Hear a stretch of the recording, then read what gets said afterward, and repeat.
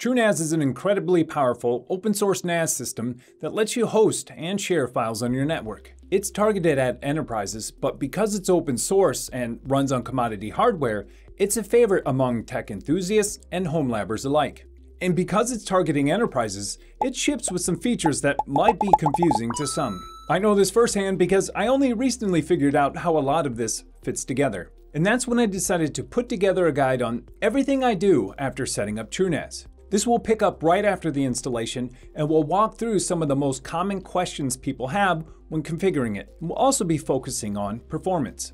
Things like, how should I configure my ZFS pool? What are the benefits of caching and how do I enable it? Why are file transfers so slow? What's ZIL, SLOG, and ARC, and other concepts to help you understand your TrueNAS installation a little bit better so you can squeeze the most performance out of it. This will be a reasonable guide that anyone can use, but especially people at home and home labbers. Some of the recommendations I'm going to make today, I might paint with a broad stroke, so feel free to veer from this where you see fit. So let's get into it. First, we're going to talk about pool configuration and our disk layout to help us optimize the data on this pool. Now, RAID Z has many different RAID types. You have RAID 1, RAID 2, RAID Z1, RAID Z2, RAID Z3, so on and so forth. And most people are going to say, choose the RAID type that's best for you. But if you don't know your data access patterns and you don't know some of the limitations on expanding later, you may not know what the best one for you is. I'll talk about the best one for me, and that was mirrored VDEVs. So what does that mean? That means I have pairs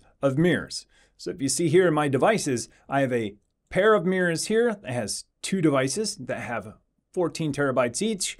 And the same goes here, another pair of two devices and a pair of two devices and another pair of two devices and some other devices you see down there that we'll talk about. And there are upsides and downsides to choosing mirrored VDEVs. Well, some of the upsides are it provides redundancy, you get some increased performance, and most importantly, at least for me, expansion is a lot easier in the future. When using mirrored VDEVs, in order to expand my total capacity, I only need to add 2 more drives. Previously, I had a 6-disk RAID Z2, and in order to expand that pool or grow my pool, I had to buy 6 more disks that were higher capacity. But when moving to mirrors, in order to expand my total capacity, I only need to add 2 more drives and then I can expand the pool. Now there are some downsides to mirrored VDEVs. Write performance can be decreased because when you write data, you actually write to all mirrors. Another downside is if you lose 2 of the drives in a pair,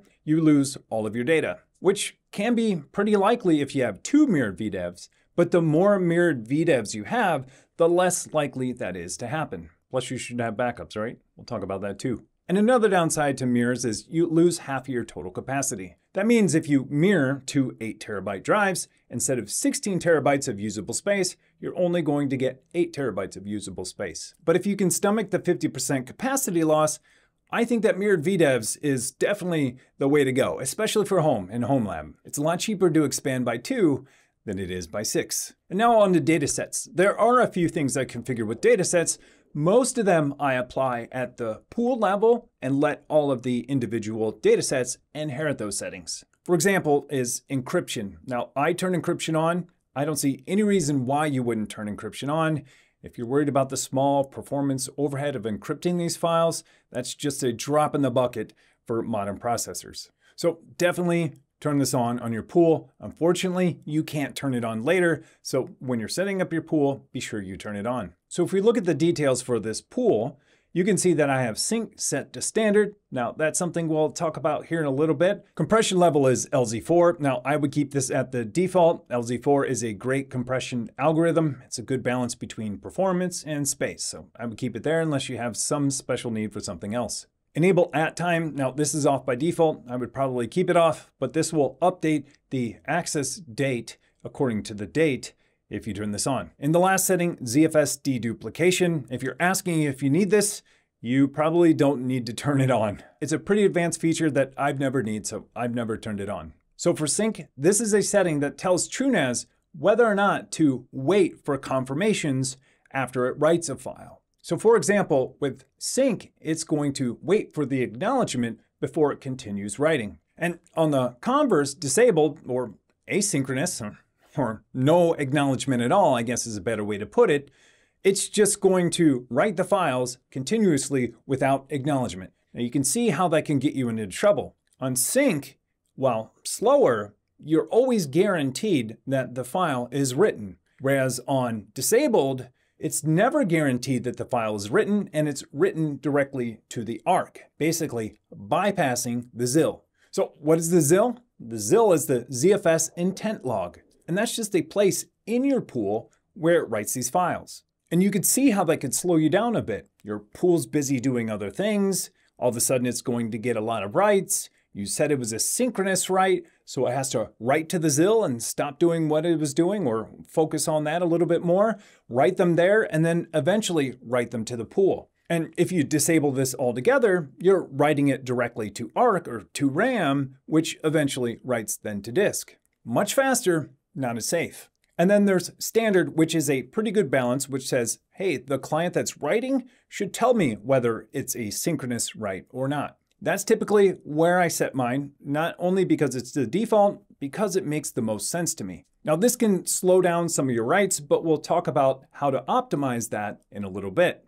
So we talked about ARC a little bit, but what is ARC?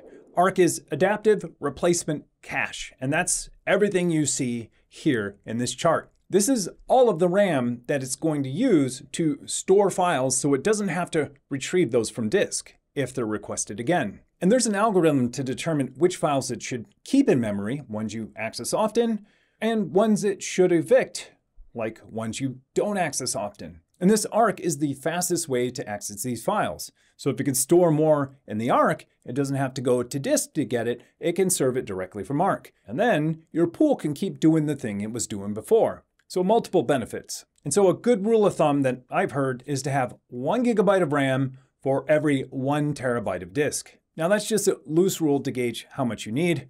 The more the better. The more ARC in RAM you have, the more you can store in there, and the faster you can serve that data on reads. Now there is one quirk if you're using TrueNAS SCALE, but I guess it's a quirk with all Linux and ZFS. It's that Linux will only reserve 50% of your RAM that you have on the system available for ARC. Now, there's a command that I learned from Tom Lawrence that you can run to use more than 50% of your RAM. You can run it once to set it in real time, and then you create a startup script to run it on each boot. If you want to do that, I'll have links to my documentation below, and I'll even link to Tom Lawrence's video where I learned that. But a general rule of thumb for tuning your ARC is to let it run for a couple of days, see how much the services are taking up of your RAM, and then use the rest of it. And then leave a little bit for padding. As you can see I did, I could probably recover some of that 8 gigs, and then leave some for virtual machines if you do that. Anyways, I'll have a link below that has the documentation talking about all of that. So what's the best way to improve read speeds? Well, it's add more ARC or more RAM. That is hands down going to give you the best performance. But what if you can't add any more RAM? Or like me, I work with really large files, 20, 30, 40 gigabyte files, to where the next time I access them, they're not in RAM anymore. That's where L2 ARC comes in. So an L2 ARC is just what it sounds like. It's a level 2 ARC or a level 2 cache. And you'll want to use fast disks for this L2 cache, at least faster than what you have in your pool. And this L2 ARC cache drive, you can add later to your pool. As you can see, I have this NVMe drive for my pool. And generally speaking, with cache drives, you want to stripe these cache drives. They don't need to be mirrored, and if they die, your pool will continue to work. As you can see from these charts, my cache drives aren't that busy, but when I start to edit videos where I'm pulling in 20, 30, 40, 50 gigabyte drives, this starts to light up. So an L2 ARC might not be for you. You might have enough RAM, but I found it helped smooth out my read speeds in some of these scenarios. So now that we know how to increase our read speeds, how do we increase our write speeds? Now, earlier we talked about synchronous writes and how we could disable that if we wanted to, although I don't suggest it. That means we still have some clients that might need to write synchronously. If you have a fast network like a 10 gigabit network, you might not be getting the write speeds that you expect. Now, how could that happen? So for example, if you have one hard drive or one mirrored pair in your NAS, it can only read and write at around 150 megabytes per second. That's roughly a little bit over a gigabit per second. So by that math, you would have to have about 8 drives or 8 pairs in order to write at 10 gigabits per second. Better check my math. Okay, 9 or 10. I'll round up. How did I get that math? 150 megabytes per second times 8 bits in a byte, is 1200 megabits, which is 1.2 gigabit, and then multiply that by the number of spindles, which is 8 or 9 spindles, or 10, to get you 10 gigabit. Now that's something that a lot of people don't think about. I didn't think about it when I first built my NAS. I thought, hey, I have 6 hard drives. Of course I'm going to be able to write at 10 gigabit per second. But as I found out, for synchronous writes, you can't, because those drives can't write fast enough. So this is where a SLOG comes in. So there's ZIL and there's SLOG. The way that I understand this is ZIL, your ZFS intent log, is called a ZIL when it lives on your pool. But then if you move that ZIL off of that pool into a separate drive or a separate pair of drives, it then becomes a SLOG or a separate log intent. I know, semantics, but when it's outside, it's a SLOG. When it's on the pool, it's a ZIL. It's the way I understand it. But anyways, moving that out of the pool and then putting that on faster SSD drives can easily get you faster write speeds if you're noticing you can't write at 10 gigabit per second or whatever the network throughput is you're trying to target. And that's what I ended up doing here. You can see in my log, I have my SLOG, which is 2 NVMe drives that live outside of the main pool. And now this is my ZFS intent log.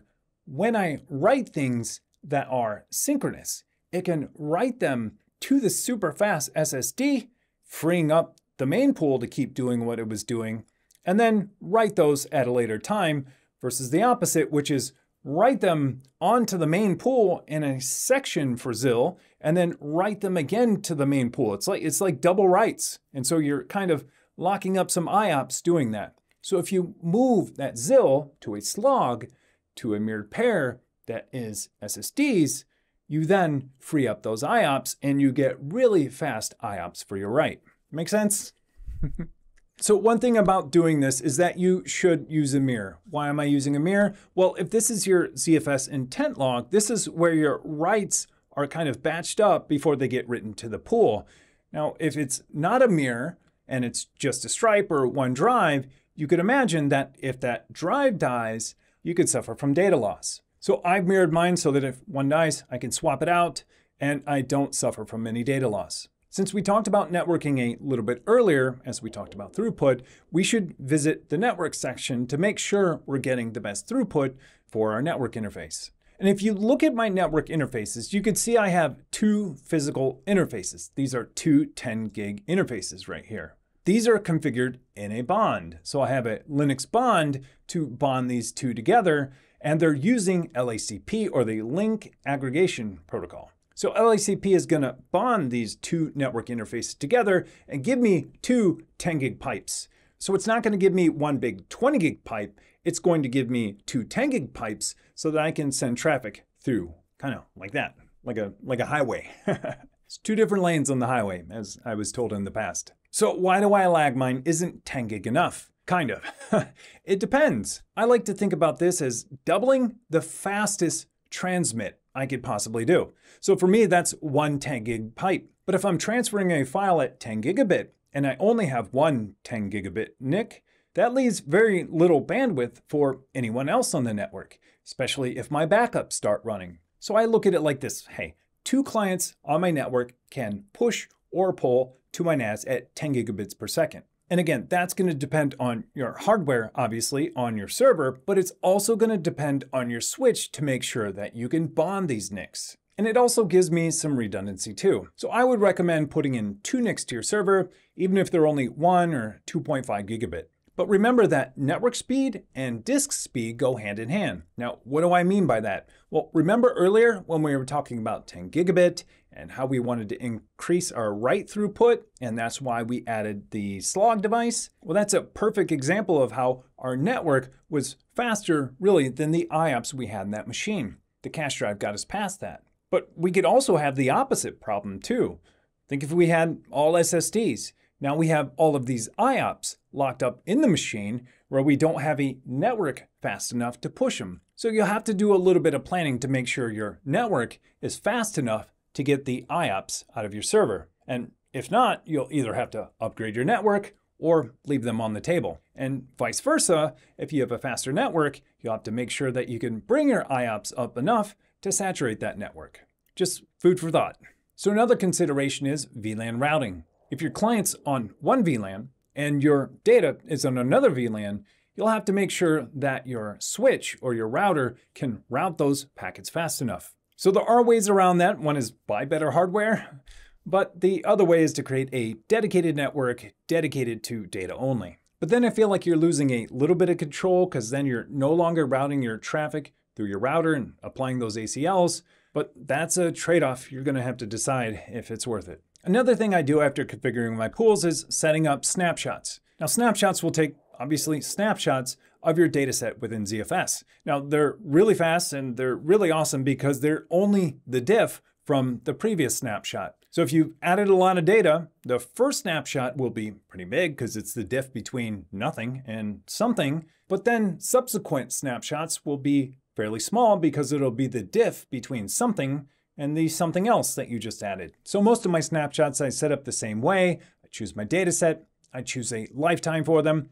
Most of the time I choose 2 weeks. You can expand this if you want, depending on how much disk space you have. And then I'm sure to set it recursive, so it will recurse all of those folders within that data set.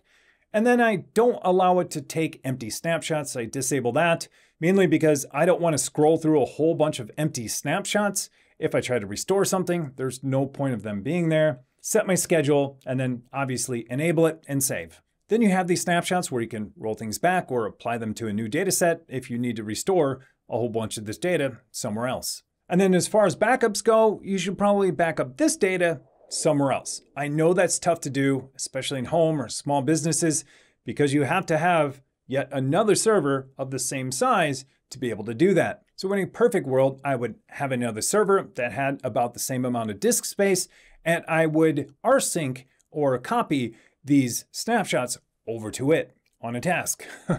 Now we know that's hard to do on a budget, and it's hard for me to recommend this when I'm not doing this myself. But my plan in the future is to build another pool and then synchronize my snapshots over to that pool. Another thing that I set up every time I'm setting up a TrueNAS server is to make sure that my alerts are working. The alerts can be the difference between a failing pool and a dead pool. So you want to make sure that your alert's set up so you get notified if a pool gets degraded or a drive dies so that you can replace that as soon as possible. So it's super easy to do, but easy to overlook. And the last thing I recommend doing is just getting a UPS. I know this seems obvious to some, but I highly recommend getting a UPS as soon as possible to put your NAS on. Doesn't have to be much, you can do it on a budget, but just enough to shut it down safely if the power's down for more than a couple of minutes. A UPS, along with your ZIL, or maybe your SLOG, can help prevent data loss if you lose power. Now, over the last couple of weeks while rebuilding my TrueNAS server, I learned so much about ZIL, about SLOG, about ARC, about networking throughput, and I hope you learned something too. And remember, if you found anything in this video helpful, don't forget to like and subscribe. Thanks for watching.